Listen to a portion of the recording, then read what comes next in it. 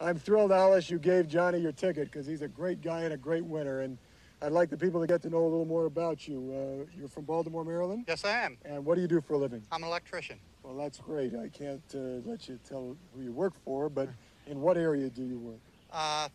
In the Baltimore area. Oh, terrific. And you have a wife? Wife and 3 children. How old? 11. Is that your 12. wife? I've been hoping to use that joke. Oh, you finally got it. I have to tell you why I did that. His mother, Alice, said to me, Super, you've got to pull a prank on Johnny because he loves to tell jokes.